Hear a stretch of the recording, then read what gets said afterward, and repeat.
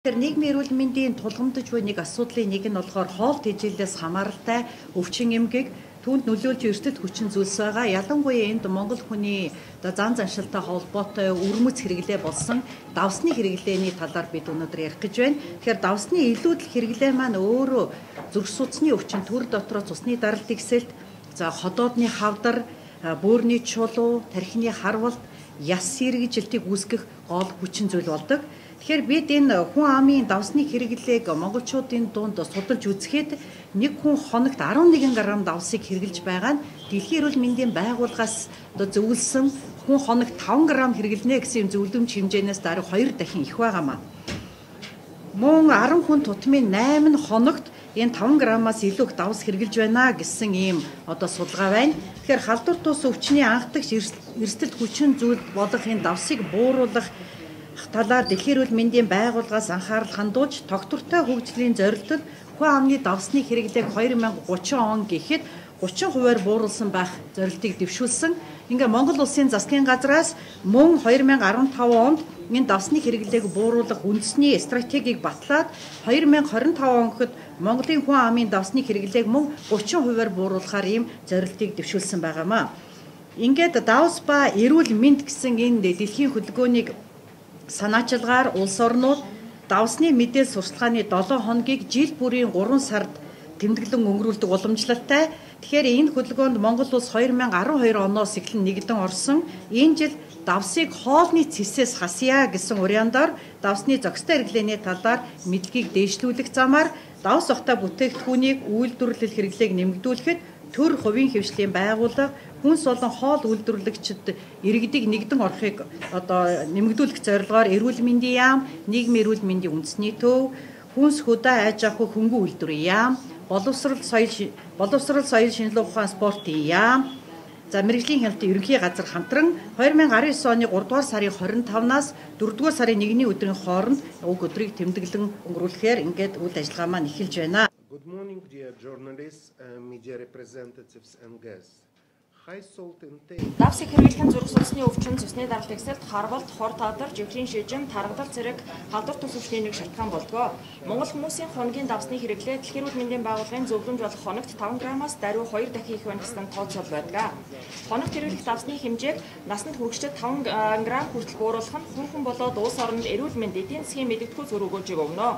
Хоол хүнсний бүтээгдэхүүний найр хандах давсыг бууруулахад үйлдвэрлэгчдийг татан оролцуулах, хүнсний бүтээгдэхүүний хаяг, шошгоны стандартыг нэвтрүүлэх, хоол хүнсэнд дэх давсны их үүсвэр, эрүүл мэндийн эрсдлийн талаарх мэдээллийг сайжруулах, харилцаа холбооны стратеги, давсыг бууруулах олон талт стратеги авч хэрэгжүүлэх зэрэг давсны хэрэглээг бууруулах, нотлохоон суурилсан хэрэгжихүйц үр ашигтай арга хэрэгслүүд нэлээд байдаг. Нэгдсэн үндэсний байгууллагын агентлагуудын хамтарсан шинжилгээчдийн баг Монгол улсад зүрх судасны өвчний эрсдэл хүчин зүйлийг бууруулах, арга хэрэгслүүдийн хөрөнгө оруулалтын өгөөжийг судлан тогтоож байгаа. Энэ судалгаагаар эрсдэл хүчин зүйлсийг бууруулах тодорхой багц арга хэрэгслүүдийг хэрэгжүүлэх нь үр дүнтэй бөгөөд хамгийн үр ашигтай давсны хэрэглээг бууруулах интервенц юм а. Бидний тооцоосноор энэ интервенцэд зарцуулсан нэг төгрөг тутамд 15 жилийн хугацаанд 16.9 төгрөгийн эрүүл мэндийн болоод эдийн засгийн үр өгөөж эргэн ирэх боломжтой. Монгол улсад давсны 7 хоногийг 8 дахь жилдээ дараалан тэмдэглэн өнгөрүүлж байна. Гэхдээ жил бүрийн 3 дугаар сарын 7 хоногт тодорхой сэдвийн дор зохион байгуулдаг бөгөөд энэ жилийн сэдв нь давсыг хоолны Цэснээс хасъя. Энэ хүрээнд бид хүн ам тэр дундаа хүүхдийн дунд давсыг бага хэрэглэхийг дэмжиж байгаа. Би та бүхнийг энэ чиглэлээр сургууль, цэцэрлэг, эмнэлэг гээд өөрийнхөө ажлын байран дээр тодорхой ажлыг санаачлан хийхийг уриалж байна. Халдвар тус өвчнөөс өрсөлдөн сэргийлэх, хянах чиглэлээр засгийн газраас гаргаж байгаа хүчин чармайлтыг Дэлхийн эрүүл мэндийн байгууллагын зүгээс дэмжин ажилладаг. Өнгөрсөн жилээс эхлээд бидэнтэй хамтран давс ухтай бүтээгдэхүүн үйлдвэрлэх ажлыг сурталчлах кампанит ажлыг эрүүл мэндийн яам, хүнс хөдөө аж ахуй хөнгөн үйлдвэрийн яам, нийгмийн эрүүл мэндийн үндэсний төв, мэрэгжлийн хяналтын ерөнхий газар болон хамтран зөвхөн байгуулж байгаа бусад байгууллагуудыг сайшаан дэмжиж байгаа бөгөөд 2 дахь жилдээ үргэлжлүүлэн хүний эрүүл мэндийг хамгаалах, эрүүл хүнсний бүтээгдэхүүн үйлдвэрлэхэд төр хувийн хвшлийн түншлэл хамтын ажиллагааг хөгжүүлэн дэмжиж байна. Эцэст нь хүмүүсийн эрүүл мэндийг дэмжих, эрүүл мэндийн боловсролыг сайжруулах, мэдээллийг нэмэгдүүлэх, давсны хэрэглээг бууруулахад хэвлэл мэдээлэл маш чухал үүрэг гүйцэтгэдэг болохыг онцлон тэмдэглэхийг хүсэж байна. Анхаарал тавьсанд баярлалаа. За та бүхэнд энэ өдрийн мэндийг хүргэе. Давс ба эрүүл мэнд дэлхийн хөтөлбөрийн санаачилгаар улс орнууд давсны мэдээлэл сурталчилгааны 7 хоногийн жил бүр 3 дугаар сард тэмдэглэн өнгөрүүлдэг уламжлалтай болсон. Өнөөдөр бид давсыг хоолны цэснээс Хасъя гэсэн уран дор нэгдэн цуглаад байна. Яагаад энэ өдрийг чухалчлан тэмдэглээд байгаа юм бэ? Давс нь хүн амын өвчлөл насварлтын тэргүүлэх шалтгаан болоод байгаа халдвар тус өвчин болон бидний амьдралын хэв маягтай холбоотой цусны даралт ихсэх, тархины харвалт, зүрхний судасны өвчин, ходоодны хавдар, яс сэржил, бөөрийн өвчний үүсгдэг гол эрсдэлт хүчин зүйлийн нэг юм а. Дээрх өвчнөөс өлсөн сэргийлэх, өвтгөө байх нь биднээс үн өртөг шаардахгүй. Зөвхөн та бидний сонголтоос шалтгааллах юм а. Доктортой өвчлийн зорилт 2030-д халдвар тус өвчнөөс үүдэлтэй цаг бусаар нас баралтыг бууруулах, ялангуяа давс энэ хугацаанд давсны хэрэглээг 30% бууруулна гэж тусгасан байгаа. Эдгээр зорилтод хүрэхийн тулд Монгол Улсын засгийн газраас 2017 онд халдвар тус өвчнөд тэмцэх үндэсний хөтөлбөрийг батлан хэрэгжүүлсэн. Энэ хөтөлбөрийн хүрээнд давс чихэр агуулмж өндөртэй хүнсний бүтээгдэхүүний үйлдвэрлэл, худалдаа үйлчилгээ, хэрэглээг бууруулах, давсны хэрэглээний тандал судалгааг жил бүр үндэсний хэмжээнд хийж, энэ чиглэлээр нотгоонд тулгуурласан салбарын арга хэмжээнүүдийг авч хэрэгжүүлэхээр ажиллаж байна. Энэхүү өдрийг хоол хүнсний үйлчилгээний байгууллагуудад хандан давсыг хоолны цэснээс Хасъя, ялангуяа бидний өвөр хүүхдүүд байнга сурж байдаг сургууль цэцэрлэгийнхэнд эмнэлгийн ажилтнуудад энэ уриалгыг үргэх нь сэтгүүлч та бүхний үүрэг оролцоо чухал юм а. Инхийн манаанд цөмөр хамттай бай. Сайн үйлс дэлгэрэх болтугай. Давс авахта бүтээгдэхүүн үйлдвэрлэх дэмжээ арга хэмжээг бол 2018 оны 1-р сараас эхлэн 2020 оны 5 сар хүртэл 2 үе шаттайгаар хүнсүүд аж ахуйн хөнгөн үйлдвэрийн яам, эрүүл мэндийн яам, нийгмийн эрүүл мэндийн үндэсний төв, мэрэгжлийн хяналтын ерөнхий газар, мөн Монголын хүнсчдийн холбоо хамтран зохион байгуулж байгаа. За Монгол Улсын засгийн газрын 2015 оны 333 дугаар тогтоолоор батлагдсан давсны хэрэглээг бууруулах үндэсний стратеги Монгол Улсын засгийн газрын 2016-аас 20 оны үйл ажиллагааны төлөвлөгөөг хэрэгжүүлэх мөн дүүнчлэн эрүүл Монгол хүн хөтөлбөрийн хүрээнд Монгол хүний давсны зохистой хэрэглээг хэвшүүлэх, йодчулсан давсны дотоодын үйлдвэрлэлийг дэмжих, давс багтаа хоол хүнсний үйлдвэрлэлийг нэмэгдүүлэхэд чиглэсэн бодлогын маш олон баримт бичгийг бол батлан үүний хэрэгжилтийг ханган ажиллаж байгааг энэ ташрамд дурдахад таатай байна. За ер нь бол 2020 он гэхэд бол үйлдвэрийн аргаар боловсруулсан зарим төрлийн хүнсний бүтээгдэхүүний хоолны давсны агуулмжийг 30% бууруулахаар зорилтыг бол дэвшүүлсэн байгааг бол та бүхэн бас мэдээлээ. За ингээд ерөөсөө энэ засгийн газраас баталсан бодлогын баримт бичгүүдийг хэрэгжүүлэхэд ямар үр дүн хүрэх юм бэ гэхээр хамгийн гол нь 1-р хоол хүнсний үйлдвэрлэлд давсны агуулмжийг багасгах, дэвшилтэт технологи нэвтрүүлэх, мөн дүүнчлэн бүтээгдэхүүний стандартыг шинжилэн тогтоох, хүнсний бүтээгдэхүүний өрсөлдөх чадварыг дээшлүүлэх, хүнсний үйлдвэрлэлийг нэмэгдүүлснээр дотоодод үйлдвэрлэсэн хүнсний бүтээгдэхүүнээр хэрэгцээгээ хангах. Мэдээж энэ бүхний үр дүндүүд яг нөгөө иргэдийг эрүүл, аюулгүй, баталгаатай хүнсээр хангах юм нөхцөл бүрдэх юм аа. За дараагийн 2 дахь нэг үр дүн юу байх вэ гэхээр эрүүл, аюулгүй тэжээлэг хүнсээр хүн амыг жигд хүртээмжтэй хангах, байгалаас давс бага агуулдаг үр тариа, жимс хүнсний ногоо, сүү цагаан эдээний нийлүүлэлт үйлдвэрлэлийг төрөөс бодлогоор дэмжих. За дараа нь хүн амын хоол хүнсний талаарх мэдлэг боловсролыг дээшлүүлэх, хоол хүнсээ сонгох, хэрэглэх, хадгалах хандлагыг өөрчлөх, хяналт тавих дадал төлөвшүүлэх, өргөхийн хүнсний хэрэгцээг хангах, сайжруулах тогтолцоог нэмэгдүүлэх гэсэн ийм зарчмын ач холбогдол бүхий үр дүн авчрах юм аа. За хүнсүүд аж ахуйн яам бол энэ давсыг хоолны цэснээс Хасъя гэдэг одоо энэ мэдээлэл сурталчилгааны 7 хоногийн хүрээнд бол ямар ажил хийж байгаа гэхээр хамгийн гол нь бид хөдөө орон нутагт ажиллаж байгаа одоо хоол хүнс үйлдвэрлэгч нар болон одоо нийслэл хотод ажиллаж байгаа мөн энэ хоол хүнсний үйлдвэрлэлийн чиглэлийн аж ахуйн нэгж байгууллагуудтай бол яг хамтран ажиллаж байгаа. Өнөөдрийн байдлаар одоо энэхүү энэ хоол хүнсний давсыг багасгахын арга хэмжээнд бол ер нь ойролцоогоор 280 гаруй хоол хүнс үйлдвэрлэгч нар одоо оролцоо мэдэгдэж байгаа. За мэдээч энэ 2 дугаар шатны одоо арга хэмжээний хүрээнд бол хүнс үдэ аж ахуйн яам бол төрийн болон төрийн бус байгууллага хүнс үйлдвэрлэгчтэйгээ хамтран ерөөсөө энэ давсны хэрэглээг ямар төвшөнд зохистой болгох хэрхэн яаж бууруулах талаар одоо бид бүгдийн одоо хамтын ажиллагаа бол одоо ихээхэн ач холбогдолтой гэж үзэж байгаа. Ингээд хөрдсөн ирсэн сэтгүүлч болон бусад байгууллагын төлөөлөгчдөд баярлалаа. За та бүхний өнөөдрийн амгалан айлтгая. Дэлхийн эрүүл мэндийн байгууллагаас зөвлөмж болгосон дэлхийн хүн амын одоо хоол хүнсний одоо хоол төжээлийн найрлагад давсны хэрэглээг багасгах энэ одоо зөвлөмжөд боловсрол соёл шинжилгээ спортын яам одоо хамтран нэгдэж байгаа. Энэ чиглэлээр одоо сүүлийн жилүүдэд тодорхой ажлуудыг бол хийж байгаа.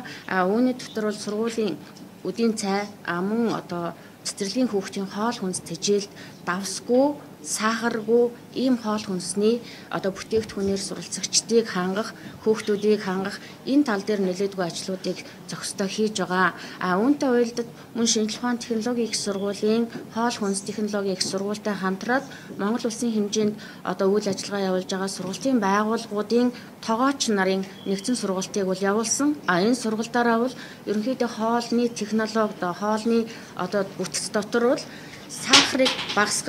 сахарыг багасгах мөн одоо давсыг багасгах чиглэлээр бол нэлээдгүй одоо үйл ажиллагаа явуулж энэ маань нэлээд хэвшил болсон байгаа. Гэхдээ зэрэг бидний энэ явуулж байгаа үйл ажиллагааны хамгийн томоохон хэсэг маань нийтдээ өнгөрсөн хугацаанд бол бид бас нэг 15 одоо цэцэрлэг дээр 1740 гаруй хүүхдтэр эрдэс амин тэжээл нь ямар байна вэ? Хоол хүнсэнд байгаа одоо витаминууд нь ямар байна вэ гэдэг талаар бол нэлээд судалгаа хийсэн.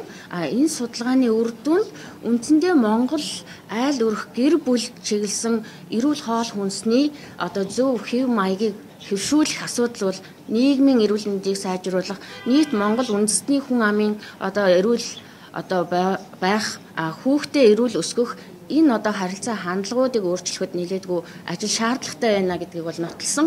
Энэхүү судалгаагаар бол үндсэндээ 1780 гаруй хүүхдтэр хийгдсэн судалгаанаас бол эрдэс минералууд хангалттай байгаа.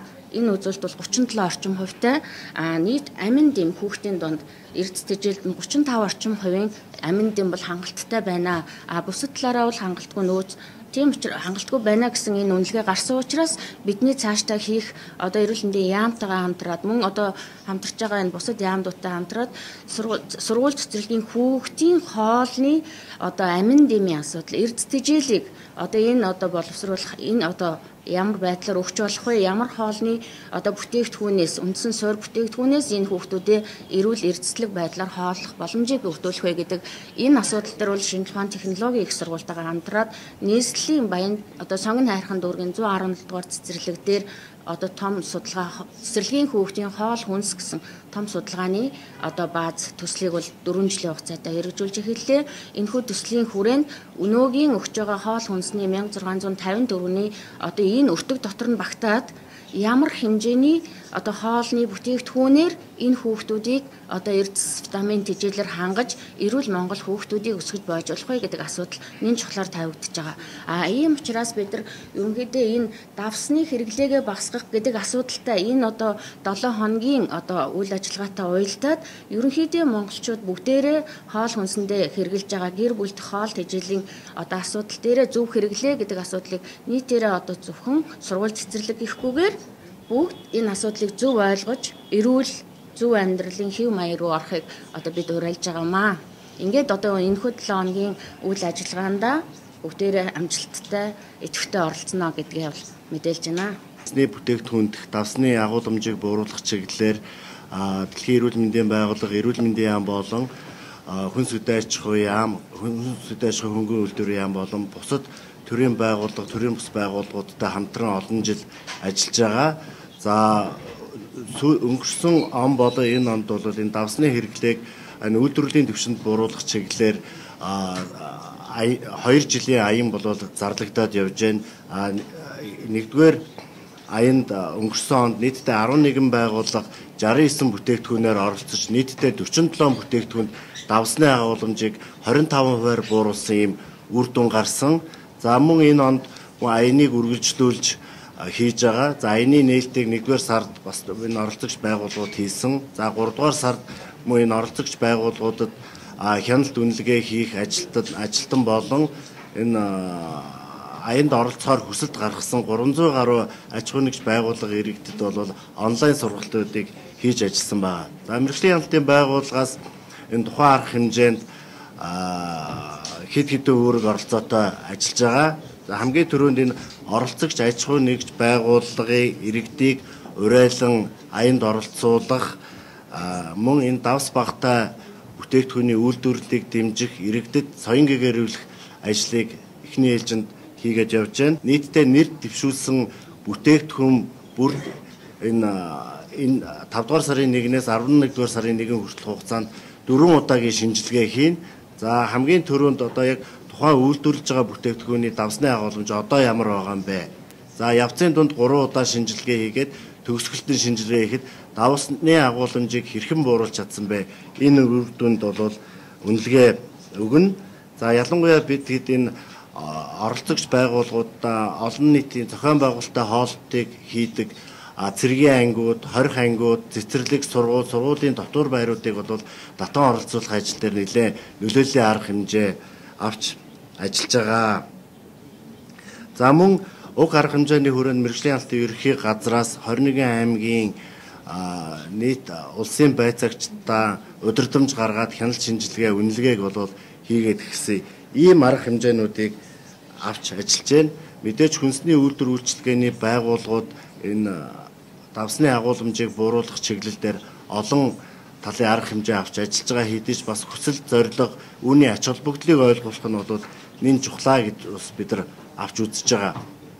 Дээр нь сая боловсрол соёлын шинжилгээний спортын яамнаас хэлж байна. Энэ зөвхөн энэ үйлдвэр үйлчилгээ эрхлэгчдээс гадна иргэд өөрөө өрхийн хэрэгцээндээ хэрэгжилж байгаа давсныхаа хэрэгцээг бууруулах зайлшгүй шаардлагатай юмаа гэдгийг бол үгээр дамжуулж хэлмээр байна. Монгол хүний давсны хэрэглээг бид нэр 2013 онд хийсэн. Энэгээр бол 11.1 г байгаа дэлхийн эрүүл мэндийн байгууллагын зөвлөмжөөс 2 дахин өндөр байсан. За хүн амын хоол тэжээлийн үндэсний судалгааг 2016-аас 17 онд нийгмийн эрүүл мэндийн үндэсний төв холбогдох байгууллагатайгаа хамтарч хийсэн. За энэ дээр бол бид нэр 15-аас 49 насны эрэгтэйчүүд, эмэгтэйчүүд, сургуулийн 7-аас 11 насны хүүхэд, жирэмсэн эмэгтэйчүүдийн хоол давсны хэрэглээг одоо нэг удаагийн шээсэнд агуулгадж байгаа үзүүлэлтээр бол давсны хэрэглээг авч үзэхэд бол 9 г 9.2 г байгаа нь бол нөгөө 11 г-аас 2 г-аар буурсан юм тоон үзүүлэлт бол гарсан байгаа. За дээрэс нь давсны хэрэглээ хүн амын давсны хэрэглээ буурахаас гадна аж ахуй нэгжүүдэд явуулсан арга хэмжээний үр дүнд бол ямар ч хэлсэн өнгөрсөн оны байдлаар 11 аж ахуй нэгжийн 47 хүнсний бүтээгдэхүүний давсны агуулмж 29.4%-аар буурсан байгаа. За энэ жил одоо бол 200-аад аж ахуй нэгж бол оролцохоор бол сандаа илэрхийлж байгаа гэдэг маань бас бид нар бол цаашдаа аймаг орон нутгийн хэмжээнд бол хүнсний бүтээгдэхүүнээ давсны агуулмжийг бол бууруулах бас боломж байна гэдэг нь бол харагдаж байгаа. Ер нь бол хүн амын давсны хэрэглээг судалгааг бол бид нэр 11 онд хийсэн хоол тэжээлийн үндэсний 5 дугаар судалгаагаар хийсэн.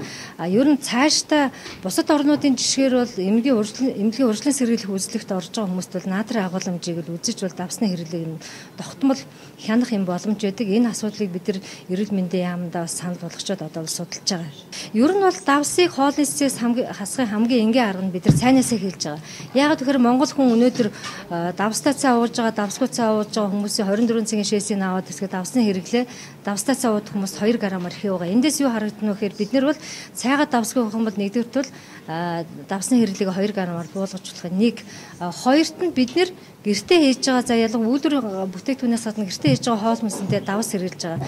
Далхай барихтай давс хийж гэн, мантундаа давс хийж гэн, тэр бүтээл хүүхдээ хоолоо бэлтгэхдээ хүүхдийнхээ бантан кашинд гэн давс хийж байгаа. Тэгэхээр энийг бол хасах нь бол нэгдүгээр хоёр дахь арга байгаа. За гуравт нь Давс ихтэй хүнсний бүтээгдэхүүнийг бид нар бага хэрэглэхтэй. Өвдөр агаар боловсруулсан бүтээгдэхүүн, нөөшөлсөн бүтээгдэхүүнүүд, утсан махан бүтээгдэхүүн, нөөшөлсөн ногоо. За гэх мэтчлэнгээр одоо тэгээ төрөл бүрийн амтлагч түргэн хоолнууд давсагтай учраас бол энийг бол хэрэглээгээ багасгах гэдэг маань давсныхаа хэрэглээг багасгах нэг алхам байгаа. Өөр нэг одоо манай хэрэглэгчдийн дунд, үйлдвэрлэгчдийн дунд давсны хэрэглээг багасгахад ямар арга байдг вэ гэхээр бол давсыг хоолыг давсаар биш бусад амтлагчаар амтлах боломжтой. Цагаангаа байна, яншүү байна, чинжүү байна, улаан сонгон байна. За манай байгалийн одоо гихтэй ногоонууд тийм ээ, жууцай, хүмүүд гэх мэтийн эдгээрээр за тэгээ мөн лимоноор амтлах гэл. Энэ бол ерөөсөө олон улсад судлагдсан давсыг бол хоолны цэцээс хасна гэдэг нь бид нар давсаар биш хоолоо эдгээр байгалийн амтлагчаар амтлах боломжтой гэж зөвлөж байгаа. Ер нь бол зөвлөмжөөрөө цэцэрлэгийн насны хүүхдүүд 3 г давс түүнээс бага хэрэглэх ёстой тий. За яг өнөөдөр цэцэрлэгийн хүүхдийн хоолнд давс ямар вэ гэсэн судалгаа бол үүндээ биднэрт байхгүй. Гэхдээ нийгмийн эрүүл мэндийн үндэсний төв бол жил болгон 2 удаа цэцэрлэг сургуулийн тоогооч нэрээр сургалт хийдэг. За сургуулийн дээр бид нар яг цэцэрлэгийнхээ тоогоочтой давсных нь хэрэглээг тооцоод үзэхээр бол цэцэрлэгийн хүүхдүүд нь 3.3-аас 4 г давс хэрэглээд байгаа байхгүй. Гэтэл бол цэцэрлэгийн хүүхдүүд хоног тавж байгаа хоолныхоо 80% цэцэрлэгийнхээ хоолоор авах ёстой хэрэг нэг 2.8 г давс хэрэглэх ёстой. Тэгээд энэ дээр бид нар тооцоод бол нөгөө хоолныхоо орцод орж байгаа давсныхаа хэмжээг багасгах 20-40% стратегидээ бид нар 25 хүртэл 40%-аар бууруулах систем чи энэ байдлаар нөгөө тоогооч нарт бол зөвлөгөө өгөөд бол орцыг нь бол орж байгаа яг хоолндоо хийж байгаа давсаа багасгах ёстой. Хоёрт нь давсгтэй хүнсний түүхийд бүтээгдэхүүн хэрэглэхгүй байх. Зарчмаар бол бас хүүхдийн хоолны давсыг багасгах боломжтой. За манайх бол яг цэцэрлэгийн хүүхдийн хоолнд бол энэ 80-нд нэгдэж орохоос өмнө сургалтанд суугааг багтаа бол 3.2 г давсыг бол хэрэглэдэг байсан байгаа. Ерөөсөө 520 хүүхдийн хоолнд. Тэрийг ингээд 80-нд нэгдснээрээ багасгаж чадж байгаа. Одоо 1.4 болгож багасгасан 60% бол багасгаж чадсан байгаа. Энэ нэгдэж орсны ач тусаар бид нэр хүүхдүүдээрээ дамжуулаад бас эцэг эхт нөлөөлж ар гэрийнхнийх нь бас эрүүл мэндэд бол анхаарч чадж байгаа. Ингээд давсныхаа хэрэглээг багасгаснаар бол насанд хүрсэн хойноо халдвар тус өвчнөр өвчлөх магадлалыг бол багасгаж чадж байна гэж бол үзэж байгаа. Яаж одоо 1.4 ам чанарыг одоо яаж ам чанараа энэ нөгөө давс орлуулах бүтээгдэхүүнүүд гэдэг аюул олон төрлийн ногоонууд байгаа. Тэрнээсээ давсаа нэмэлтээр хийгдэж байгаа нөгөө нунтаг давснуудыг хасаад тэр давс орлуулах бүтээгдэхүүнүүдийг яг технологийн дагуу бол хэрэглэхэд амт нь бол аюул сайхан яг давс биш зүгээр яг байгалийн орлуулагчаар л амталж чадж байгаа.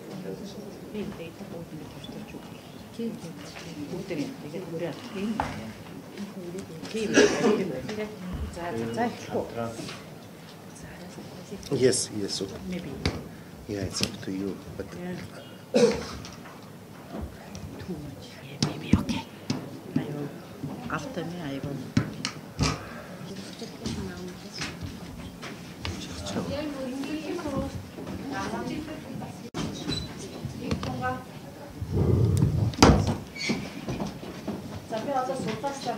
will.